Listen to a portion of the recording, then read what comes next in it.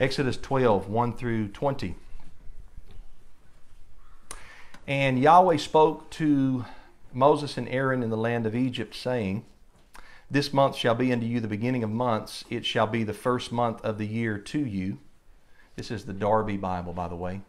Darby translation here.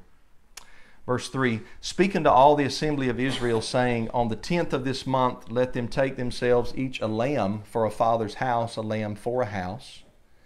And if the household be too small for a lamb, let him and his neighbor next unto his house take it according to the number of the souls. Each according to the measure of his eating shall you count for the lamb. Your lamb shall be without blemish, a yearling male. Ye shall take it from the sheep or from the goats. And ye shall keep it until the 14th day of this month, and the whole congregation of the assembly of Israel shall kill it between the 2 evenings. And they shall take of the blood and put it on the 2 doorposts and on the lintel of the houses in which they eat. And they shall eat the flesh in that night, roast with fire and unleavened bread. With bitter herbs shall they eat it.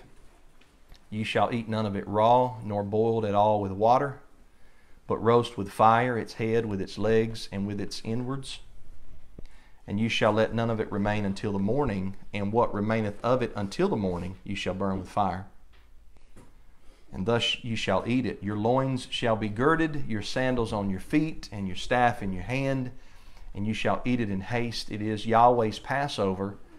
And I will go through the land of Egypt in that night, and smite all the firstborn in the land of Egypt, both man and beast, and against all the mighty ones of Egypt I will execute judgment.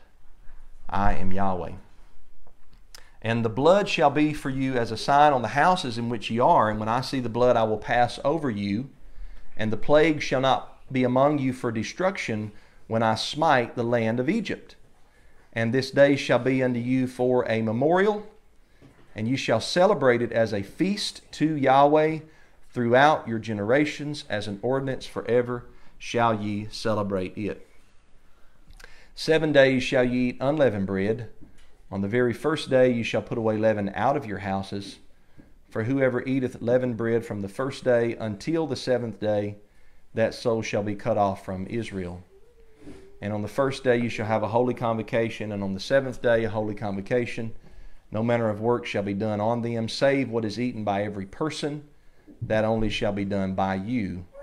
And you shall keep the feast of unleavened bread, for in this same day have I brought your hosts out of the land of Egypt. And you shall keep this day in your generations as an ordinance forever. In the first month, on the 14th day of the month, in the evening, you shall eat unleavened bread until the 21st day of the month in the evening. 7 days shall there be no leaven found in your houses. For whoever eateth what is leavened, that soul shall be cut off from the assembly of Israel. Whether he be a sojourner or born in the land, you shall eat nothing leavened. In all your dwellings shall ye eat unleavened bread. May Yahweh bless His word to our hearts today. So this is a text that most of us here are familiar with, especially at this time of the year when we observe the Passover and Feast of Unleavened Bread. I think back to my very first Passover. I was overjoyed to be keeping Passover because I was not raised celebrating Passover, but I was overjoyed. And I'm still just as joyous today. Passover is my favorite day of the year. You might have a different favorite day. One man esteems one day above another. Another man esteems another day. That's fine. My favorite day is Passover. I look forward to it. I prepare a lot for it, and I make sure that we do it the best that we know how to do. If you'd like to go back through the entire chapter, I would encourage you to read this chapter, not just the first 20 verses, but the entire 12th chapter of Exodus every day this week to kind of build up your anticipation to the Passover. Also, a couple of years ago, I decided to do a verse-by-verse teaching through every verse in Exodus 12, and you can watch that entire series on my YouTube channel or on the website. I think there's 13 lessons in all, and you can go, I actually go from Exodus 11 verse 1 to Exodus 12 verse 51, and we cover every verse. It's an in-depth teaching there. But I just read the first 20 verses in this chapter to get some context in our minds for the lesson today. But I only want to address today in this lesson one question that I get every single year, and I've gotten several times already this year from several different people, not just here, but people that contact me by way of phone or messenger or whatever. And the question is this: Brother Matthew, what exactly is it that we are to remove from our homes during the feast? Now, the pertinent verses here in chapter 12 are verse 15, 19, and 20. In verse 15, Yahweh commands us to eat unleavened bread and to put away, we'll come back to that phrase, put away, and to put away leaven out of your houses. Verse 19 says, no leaven is to be found in our homes for 7 days. And verse 20 then tells us not to eat anything leavened, but instead eat unleavened bread. Some believers, including myself in the past, in the early 2000s, I went through about a 4 or 5 year stint where I took this to the extreme and I removed all leavening agents from my home. Things like baking soda, baking powder, vinegar, and some people that you talk to even say eggs. We get the eggs out because they can be used as a leavening agent by whipping them together, maybe with some cream. So there were a few years that Tisha and I got rid of our toothpaste and maybe some deodorants or vinegar, things that contain vinegar like mustard and ketchup, salad dressing. As we continue to read and study and meditate on the commandment and always asking the Father that we want to do what's right. We don't want to take away, but we also don't want to add to. Sometimes I think we're more worried about taking away than we are adding to. Because it's scary that we take things away, and we live in a Christianity today that has taken a lot of things away.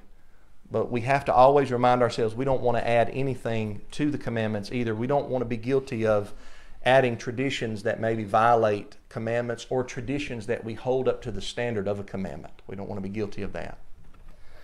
So I believe that we came to what is a better view for probably the past about 15 years.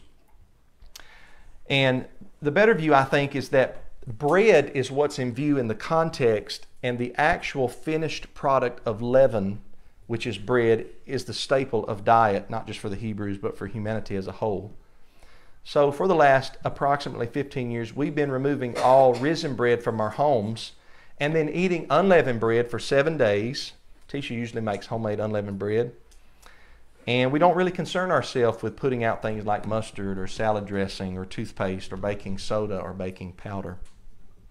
For starters here, in Exodus 12, 15, 19 through 20, the contrast to bread or to leaven is unleavened bread. It's the festival of unleavened bread, Chag Matzot in Hebrew. We are to eat the opposite of what we are to remove. So what is put away would then be the raised loaf of bread. What is eaten is the flat, quick bread, the unleavened bread. Why do we do this? There's not many churches that you would go to that you'd hear a sermon like this week. I think maybe they're celebrating Palm Sunday tomorrow, maybe. I don't know. I did a search one time in my Bible computer on my phone and punched in Palm Sunday, and I couldn't find it. It said 0 instances in the Bible. But you can find many times where it talks about the Feast of Unleavened Bread, right? Why do you teach a sermon like this, Brother Matthew? This is all just a waste of time. Why in the world would anybody want to practice any of that? Let's get back to love. People have told me, let's just get back to love. Well, 1 John 5 verse 3 says this: this is the love of Yahweh, or Elohim, that we keep His commandments. And His commandments are not grievous. Some Bibles say they're not a burden. So this is getting back to love. The reason that we're concerned with any commandment is because our Creator gave us a way to practice, a way to live. We memorialize here with the feast a great occurrence in the history of Israel. We love Yahweh. We want to please Yahweh. So we meditate, as Psalm 1 verse 2 says, on His law, His Torah, day and night. Day and night. That leaves no room. We're always meditating on His law. Why? Because what's important to Him is important to us. And so if He gives us a commandment, we want to be obedient to it to the best that we understand. I cannot make somebody see that, but that's why we do the things that we do. It's because we love the Creator. They say it's all about love. Yes, it is. And love is the keeping of the commandments. We love our Creator. Now, before we get into the technicalities of this, I want to talk about different understandings and perspectives in regards to some of the commandments.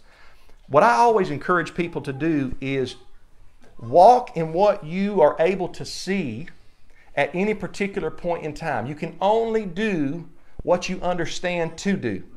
So you walk the best you know how in what you see at whatever stage or level that you're in. And at the same time, this one sometimes is difficult for people. At the same time, be courteous to your neighbor who loves the Creator just like you do and is walking in what they see at that point in time, even if it differs from your practice and what you see. Recognize that somebody else can love Yahweh and not see things exactly like you see them. Maybe I need to repeat that again. Maybe not so in here.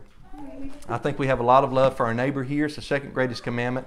But I found in this particular Hebraic movement for the last, 25 years now, that sometimes people have a hard time doing that. They think, if you don't see things exactly like me, you must not love the Creator. And that's just not true in all times. Sometimes it can be, but it's just not true in all times.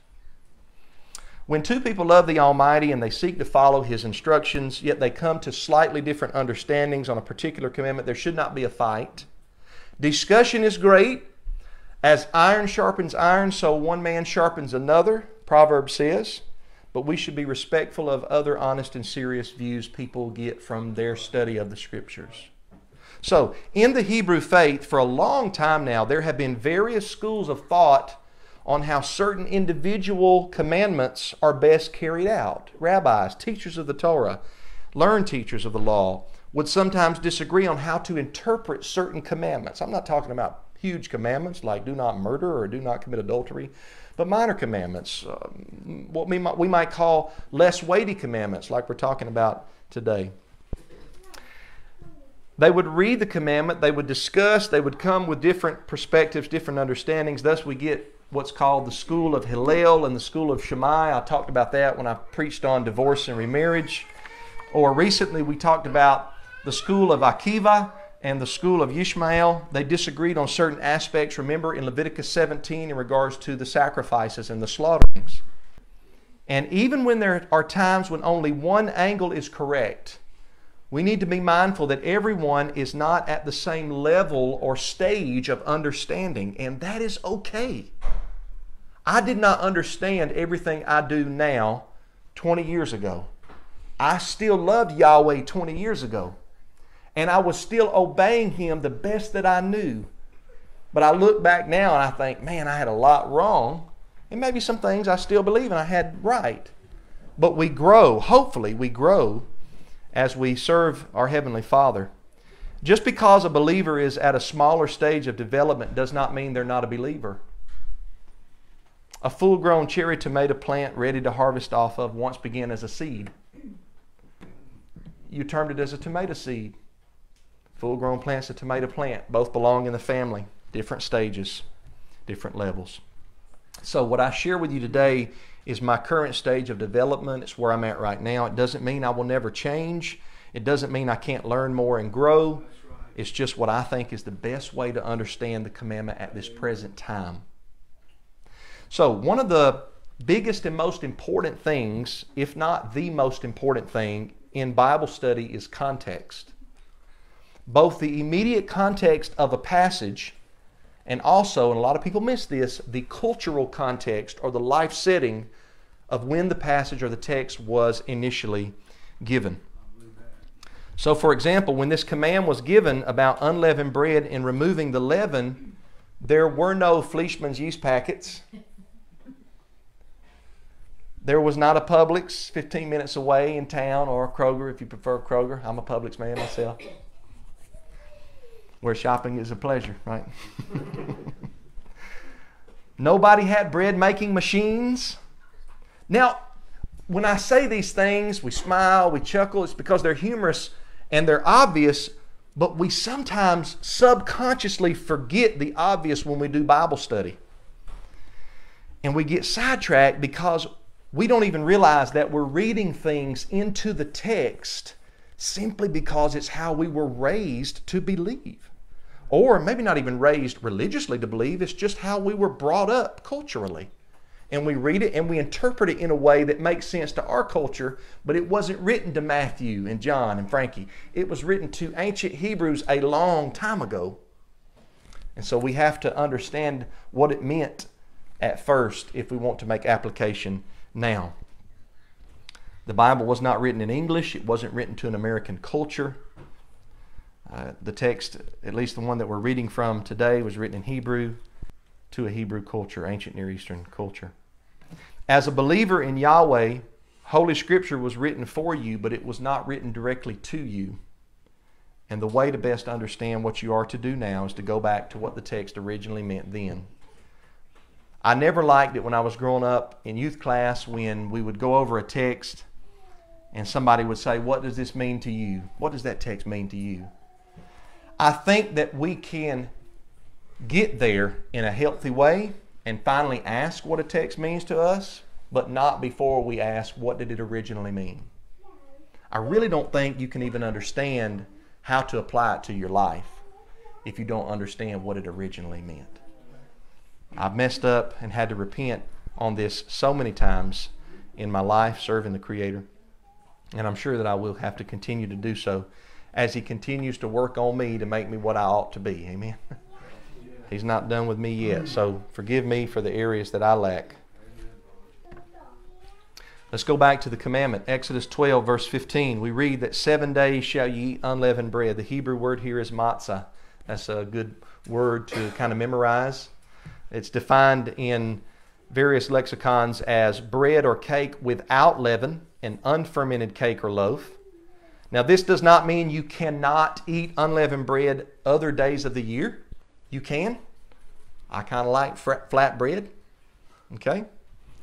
But it just means you must eat it for these 7 days.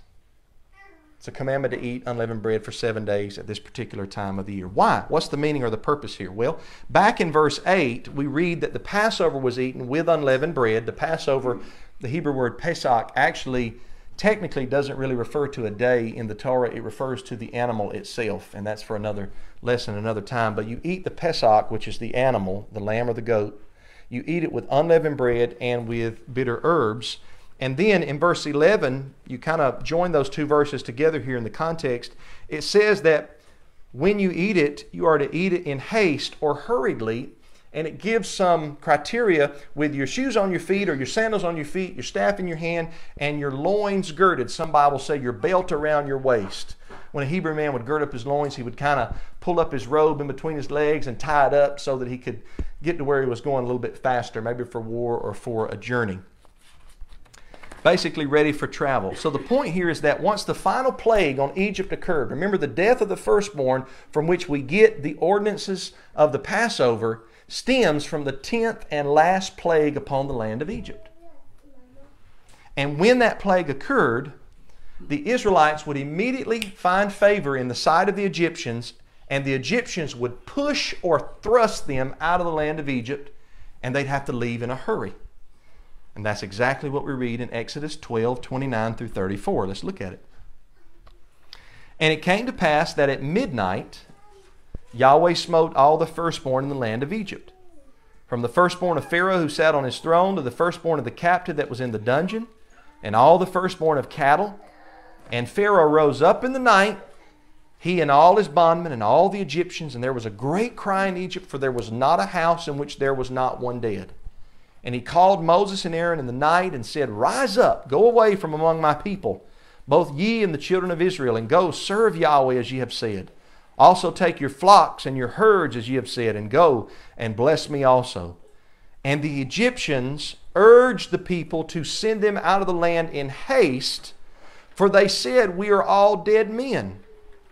And look at verse 34 in particular. And the people took their dough before it was leavened, their kneading troughs bound up in their clothes upon their shoulders. They were thrust out of Egypt in a hurry, verse 33. Verse 34 ties this into leaving hurriedly. With their dough, it says, dough is flour and water mixture. With their dough with them, before it was leavened, before it had time to rise. That's what it means, before it was leavened. The Good News Bible translates verse 34 as this. So the people filled their baking pans with unleavened dough, wrapped them in clothing, and carried them on their shoulders. Now, couple verse 34 with verse 39. It says, and they baked the dough that they brought forth out of Egypt into unleavened cakes, for it was not leavened. For they were driven out of Egypt and could not wait. Neither had they prepared for themselves any food. Same verse, verse 39, Good News Bible. They baked unleavened bread from the dough that they had brought out of Egypt, for they had been driven out of Egypt so suddenly that they did not have time to get their food ready or to prepare leavened dough. So this context here in Exodus 12 explains what we began reading back in verse 15 about eating unleavened bread for the feast and abstaining from leaven. It is specifically in context about bread, and it has to do with unleavened bread being able to be made quickly and leavened bread taking time. Let me mention this again. Unleavened and leavened are opposites. If what we are to eat by commandment is unleavened bread, then what we are to abstain from and put away is leavened bread. And the word used for leavened bread back in verse 15 is the Hebrew word chametz. I know Brother Sandy likes the Hebrew. It's the Hebrew word chametz. And it means fermented bread or a loaf or puffed up bread.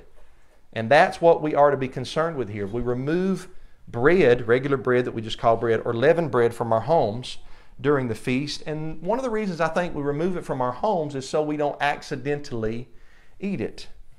Getting rid of a loaf of bread from your home keeps you from violating the commandment to abstain from it during the feast. Now, I know that it does that because the times when I've accidentally broken this command, anybody ever broke the command and ate bread during the Feast of Unleavened Bread? Well, I have many times. But I didn't break it because I was eating at my home. I broke it maybe because I drove through Zaxby's and got some toast in the meal. And accidentally ate the bread. And then got home and remembered, oh my goodness, I ate bread during the Feast of Unleavened Bread. Things like that, when they happen, what they do is they remind us that Ecclesiastes 7 verse 20, I think it's verse 20 is right, it says, there is not a just man on earth who does good and never sins. Come on, God. Come on. Verse 29 it says, behold, I have found that Yahweh made man upright, but they have sought out many schemes. So we think sometimes, and we get puffed up like that leavened bread, puff our chest up, and we think we're pretty righteous and we're doing pretty good, and then Yahweh has to humble us and remind us, amen, you're not the Messiah. Amen. You're not the anointed one. I sent him for you. You didn't come for him. So we're reminded of those things in that occasion or that occurrence. I think this is why Yahweh says get it out of our house during the feast. I have had some brothers and sisters say that they only eat at home during the Feast of Unleavened Bread to try to make sure that they don't violate it by accident. I think that's a good practice. Now, although it's not the main purpose of this lesson, I put this in my notes. This teaches us an important principle. When there is something in your life that causes you to sin, you should cut it off and throw it away. We should be trying to make it harder to sin, not easier to sin. Amen?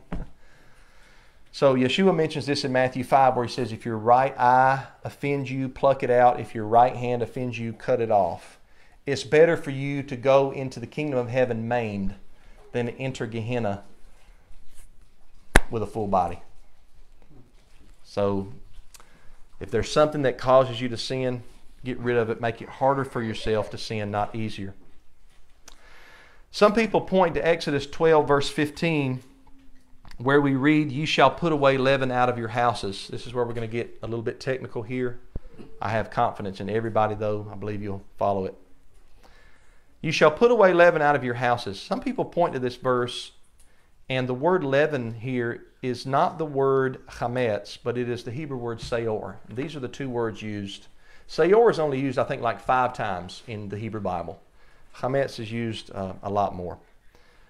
But I want you to notice here the two different Hebrew numberings. This is from Strong's. The first word leaven there is 7603. The second phrase, leavened bread, is 2557. The first one is seor. The second one there is chametz. Seor is used just a handful of times, and while it can be used interchangeably with leavened bread, it may at times refer to the starter dough that was saved from a previous batch of bread and then placed into the next batch to make the leavening process quicker. You're familiar with a couple of verses in the Bible that says, a little leaven leaveneth the lump. Well, this is what I'm talking about when I mention the starter dough. If you've baked bread from scratch, you'll get this part probably a little bit quicker. It still took longer to make the leavened bread if you had starter dough than making unleavened bread. But if you had to start from complete scratch, it would take, some say 3 days, some say 7 days, some say a week and a half to get a good starter dough to make another good plump loaf of bread. Now, I'm of the belief, this is Brother Matthew's perspective, that a person's starter dough was not required to be removed from their home, only the finished product of a risen loaf of bread. A couple of reasons. Number one, people didn't eat their starter dough. What you're looking at there in the little mason jar, that wasn't eaten. That was kept in a place and was used for making something that would be eaten. So people didn't eat that in the first place. It was kept tucked away. And so catch this. When Yahweh gives the command not to eat leaven during the feast, the Israelites weren't eating their starter dough to begin with. So nobody was eating that. So it doesn't make any sense for Yahweh to say don't eat that when they're not eating that to start with. What they are eating is a raised loaf of bread. It's a staple diet. Give us this day our daily bread. Now, I know that stands for food in general, but the reason bread is used is because it's the staple of humanity. It's what we eat, a lot of. Furthermore, as we read earlier in verses 34 and 39, the Israelites had their dough with them when they left Egypt, and it was inside of a kneading trough. Kneading trough just means probably anciently a wooden bowl in which the dough was formed and kneaded. You kind of see one there on the screen that they're pouring some water into to mix with the flour there and the doughy substance.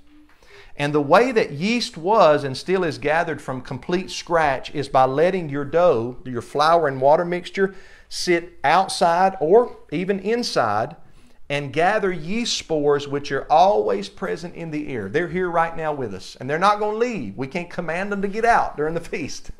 The yeast spores are going to be in the air. And that's how starter dough is formed from scratch. So while the dough was wrapped up in clothes and on their shoulders in the kneading troughs, they were exiting Egypt. Yeast was all in the air, and the dough would have had to collect some, even if a little, during the leaving in haste. So the point is this: they did not go through the process of letting the dough sit out to collect yeast and then bringing it back in and kneading it, and then letting it sit out some more to collect yeast, and we're talking about a day or days each time, and then bringing it back in and kneading it. That took days to accomplish from scratch. So what I want to do now is I looked up 3 or 4 videos, instructional videos on YouTube this week. Some of them were quite long. I've condensed 2 of them down to about a 4-minute segment here that I'm going to show on the screen. I'll put links to the entirety of these videos in the show notes when I post this on YouTube. And I will also put a link to a 46-minute instructional video where a lady that knows what she's talking about, elderly lady in making bread, she goes through this 46-minute instructional video, and you're welcome to watch that if you'd like to. I watched the whole thing. It was very informative. And these are not necessarily religious videos or biblical videos. They're just people that are talking about capturing and gathering wild yeast to make bread from complete scratch. Yeast was a later development whose origin isn't entirely known for sure. But as wild yeast is present nearly everywhere, it's easy to imagine it getting accidentally discovered at some point. Either way, bread leavened with yeast began being made in Egypt by 4000 BCE. It quickly became the standard in many parts of the world. For my yeast, I made a batch of watery flour and left it out near our tomato plants. Yeast are attracted to sugary plants, like tomatoes, so it should be a ripe area to collect some. After a few hours of exposure, I brought it inside to cultivate for the next few days somewhere warm and continue to feed it additional flour as we go. Check it out. Oh, that! Alright, so I got the freshly ground flour and the yeast culture that's been cultivating. Got some water, got some honey. Let's make some Egyptian bread. After kneading the dough, it's left to rise for an hour. Then knead it again, and left to rise once more. Want to bake some bread but don't have access to commercial yeast? No problem. You just mix some flour with some water, let it sit at room temperature, and wait for it to grow some yeast all by itself. Yeah, seriously, it works. It's called making a sourdough starter. Commercial yeast is so powerful that it rises a dough with bubbles in just a couple hours, long before bacteria have had much of a chance to grow inside the dough. In contrast, making a sourdough starter with wild yeast takes about a week and a half at least, which leaves plenty of time for bacterial action that will put the sour in sourdough. The first step in this procedure from NC State is to mix together a couple of tablespoons of flour with a couple of tablespoons of water in a mason jar or another narrow glass container. With the water in, you just cover your starter with something porous like a towel. The googly eyes are optional, but I'm calling my starter Gary. This will keep big things like hair from floating into your starter, but it will allow microbes from the air to pass through. And yes, there is yeast in the air. Bakers always used to say that the yeast are in the air. Then some of them started doing some experiments where they got starters going inside seal containers, and the starters grew anyway. This led them to conclude that the yeast and the bacteria are already in the flour. And indeed, flour definitely does contain yeast and bacteria. There's a battle going on in the jar between the various microbes, and we need to give the desirable bacteria time to win that battle. Here's one starter I did on day 3. It's pink and smells disgusting. That's an indication that some undesirable microbes are winning. I got kind of freaked out and threw it down the sink, but the folks at NC State said I probably should have stuck with it. The acid-producing bacteria might have won if given time. And how do you stick with it? By feeding your starter. There's a really specific procedure that you can follow on this NC State website, but the basic idea is this. Once a day, you dump and throw away half of your starter. You then put in enough fresh flour and water to double the mass of what you have left and to keep it the texture of thick pancake batter. After you do that for a few days, you should start to notice some clear liquid accumulating in the jar. Bakers call that hooch. It's literally alcohol created by the yeast, and it's an indication that they are hungry. Once you start getting a lot of hooch after half a day, that means you can start feeding it twice a day. After about 14 feedings, you should have a starter that reliably doubles in size between feedings. That means you've got a vigorous community of yeast and desirable bacteria that can reproduce perpetually as long as you keep feeding it. If you put it in the fridge at this point, you can get away with only feeding it about once a week. Cold slows down the metabolic rate. You then use about half a cup of starter to replace a teaspoon of yeast in a recipe. You just got to account for all the extra flour and water you're adding to the process, and be aware that wild sourdough usually takes more time to rise. 4 hours, a day, it depends on the starter. Once we understand this, there's an interesting point from the Hebrew text of Exodus 12:15 that I think probably comes into play here, and it's the words put away in Hebrew. When it says you are to put away the leaven, that word put away there, or the phrase, is actually from the word Shabbat, 7673 in Hebrew.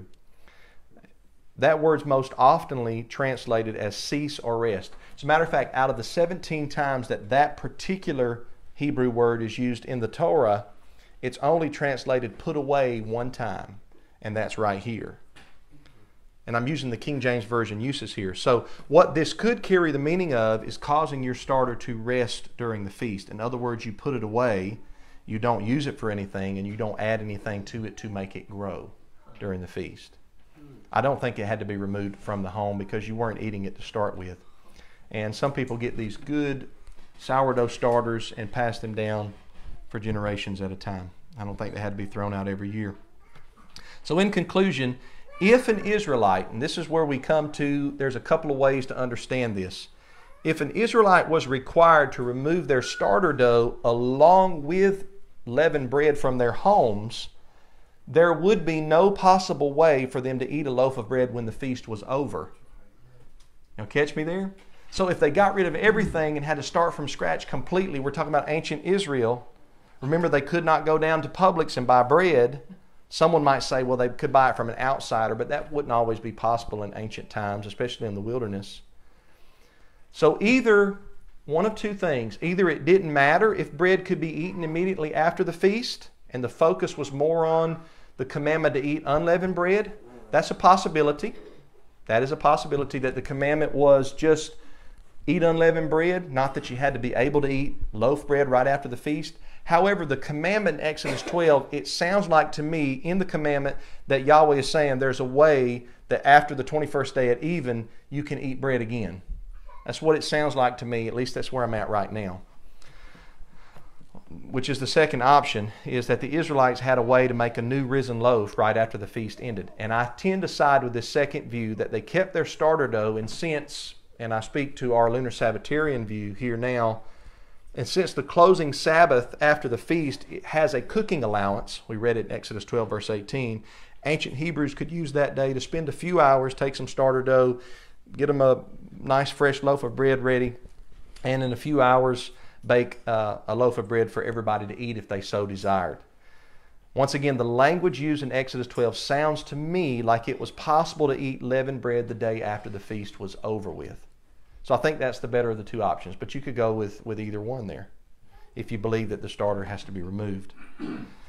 To wrap up this study, I believe that the context of the Feast of Unleavened Bread, the immediate linguistic context in Exodus 12 in the Hebrew, and the cultural context of the life setting of the Hebrews in ancient times is a reference to getting rid of bread during the feast, what we normally eat and call bread. You get rid of that during the feast, and you eat unleavened bread that can be made in a matter of minutes.